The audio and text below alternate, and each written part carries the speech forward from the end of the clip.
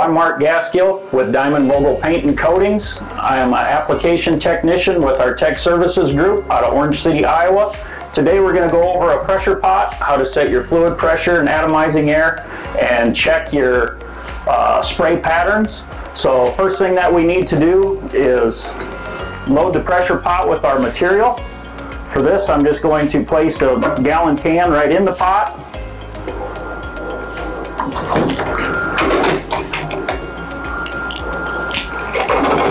Go ahead, tighten up the nuts. Finger tight is more than good on this. You do not need to put a wrench on it of any kind or pliers. So now that we got that done, we're ready to put air to the pressure pot. One thing that you always want to do is check your air valves, your regulators, and make sure that the nuts on them are loose before you put air to it. Otherwise, if they're actually in and there's pressure going into the vessel, when you put air to it, it's going to splash, and it's just going to make the top of your pressure pot full of paint and dirty and take more time to clean up. So what we'll do now is get our fluid stream set. Bump that up a little bit to get the fluid going through the line.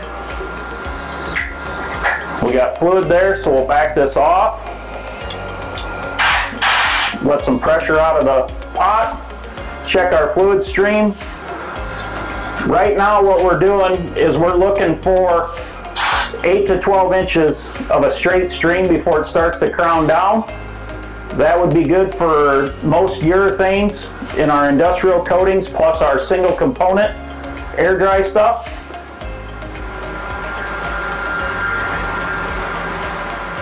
And again, it is with full trigger on the gun. So now we'll go ahead, set our atomizing air. We'll start off with that around the 45 PSI range. Always check your atomizing air with your gun in the air position. That looks good. So now what we'll do is we'll check the pattern on the gun.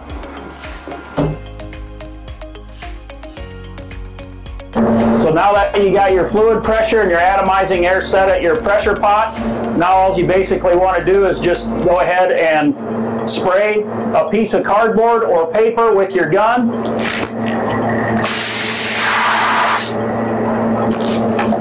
Should have, at 12 inches away, you want a 12-inch pattern. So that's just a little bit wide.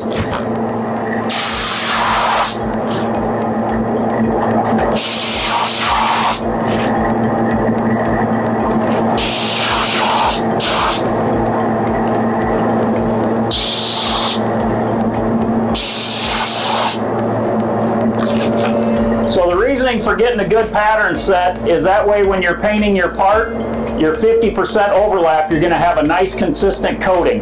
So by the time you set your viscosity, get your fluid pressure set, and your atomizing air set, it all goes as one group then to get a good paint job, consistent coating, and overall gloss of the coating, because everything is consistent. So now that we've got that done, we can go over a few other things. Keep in mind, if you're painting something smaller, like I did there, you can make your pattern smaller. When you're painting a smaller piece, you always want to make sure that you're overlapping each side by about 1 inch. And when you come to the end of your part, don't be afraid to paint out past it just a little bit. Instead of getting a light spot on the end, then that'll just be rework on that. So, but anyhow, this is your fluid, your fan pattern. We always check fluid at full trigger. Just set it at the pot. When you're checking your spray pattern, and there's an issue with your pattern that doesn't look right, basically at that time, just loosen up your retaining ring, spin your air cap 180 degrees, and try it again. If that fixes the problem, then there was something obstructing the airway. If it doesn't fix the problem and it follows the air cap, take the air cap off, try cleaning it, put it back on, check it again. If it fixed it, it was obviously dirty. If it doesn't fix it, the air cap is probably damaged at that point. Get a different air cap. If it still doesn't fix it, then at that time your needle and nozzle is either wore out or damaged. So that's when you need to rebuild the gun. So now we'll go back and show you how to clean the pressure pot and the lines. Now that we're finished painting our parts for the day, now we can go through and flush out our pressure pot. Always make sure to back the pressure off the regulators. Go ahead, unhook your air. Release the clamps.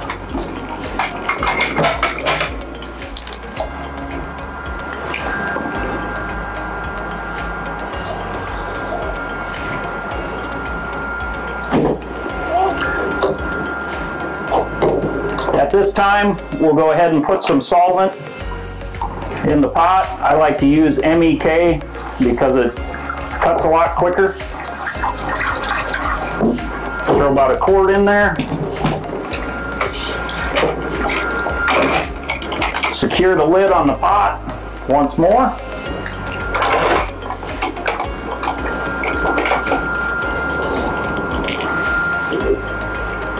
Make sure those are loose. Put air to the pot, trigger on, and adjust your fluid pressure. So with doing this, you want to run your product out till it changes from, in this case, black that we painted, whatever color you're painting, to a clear solvent. Then at that time, your lines are flushed and your gun is cleaned.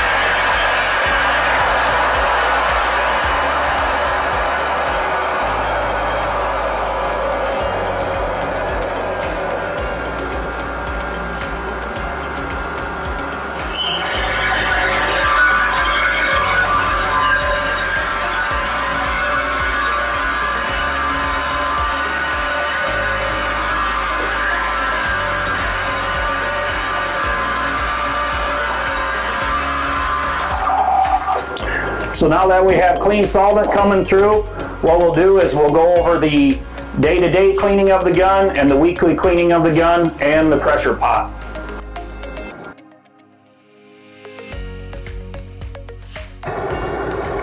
Once you're done spraying for the day or for the job, what we're going to go over is the daily cleaning of the paint gun and the weekly cleaning of the paint gun. Basically, the daily is just pull the air cap off, take the brush, clean the gun up, dry that, clean the air cap, clean the outside of the gun up, and then it's ready for next shift or the next paint job.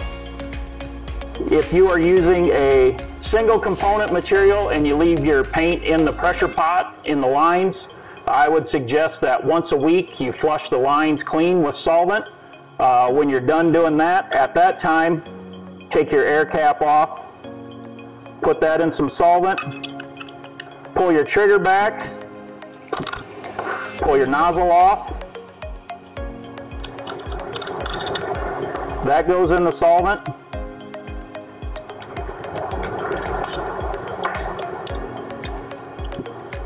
Then you pull your needle out, that goes in the solvent. Take a brush, clean the gun up, wipe the gun down, and then start to reassemble the gun. Needle out, dry off. Air cap out. Always inspect your parts as you're cleaning. And then your nozzle. When you go to put the gun back together, put your nozzle in first, snug up with the wrench that the manufacturer sent with the gun. On the needle, always get some spray gun lube, put on there, move it around. If you keep your needle clean and greased up, it will not stick on you. Put that back into place, put the trigger depth nut in, get it started, and then pull into full trigger. Screw that in. Once you feel it start to push your trigger ahead, that's at full trigger. Now at this time, put your air cap back on. Don't ever leave the air cap off while the gun is sitting around, because that protects your needle and your nozzle. So with that being said, we're done for the cleanup of the gun. Another thing to keep in mind is never submerge your gun in thinner. Basically what that is going to do, it's going to wear out your seals prematurely, and then you're just going to have to rebuild your gun a lot sooner than it needs to be. So always keep your equipment clean and in good working order. If you see something that's damaged or wore out, please let your supervisor know, and they will take care of you to get your gun back in working order. If you have any questions on this training video, please give myself or a Diamond Vogel representative a call. Our contact information will be at the end of the video. Thank you for your time.